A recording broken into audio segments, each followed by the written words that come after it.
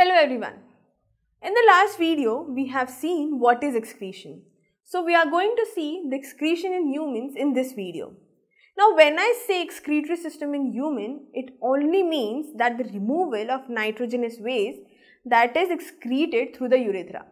But before the waste is excreted through urethra, it passes three other organs also. So we can say that the excretory system includes 4 organs in all. There are a pair of kidneys, a pair of ureters, a urinary bladder and the urethra. Now first, the all waste materials gets collected into the pair of kidneys.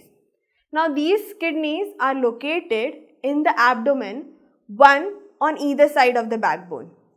Now the urine is produced into the kidneys. Now they are transferred into the ureter and where it is stored in the urinary bladder. Now the urinary bladder releases it through the urethra.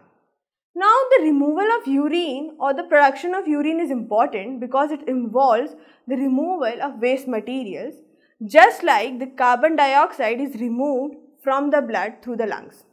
So it makes it important for the removal of urine because it consists of urea, uric acids and many harmful salts.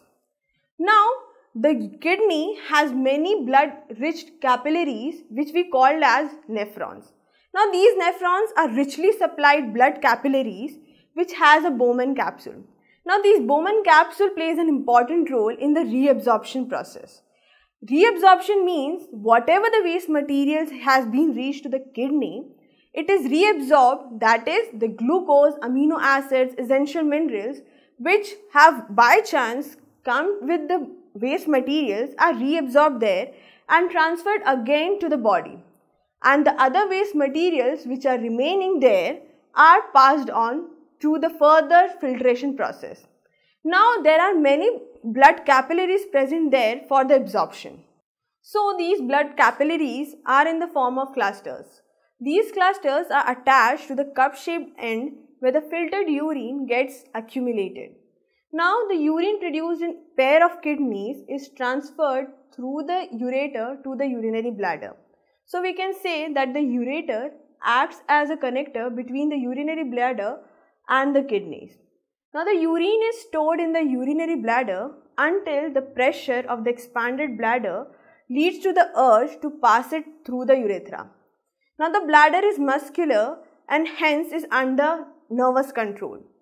As a result, we can usually control the urge to urinate. Now accumulation of waste into the body can lead to harmful effects. So the people whose kidneys does not work properly undergoes dialysis process to remove this nitrogenous waste. Now we have seen the excretion system in the humans. We are going to see the excretion in plants in the next video.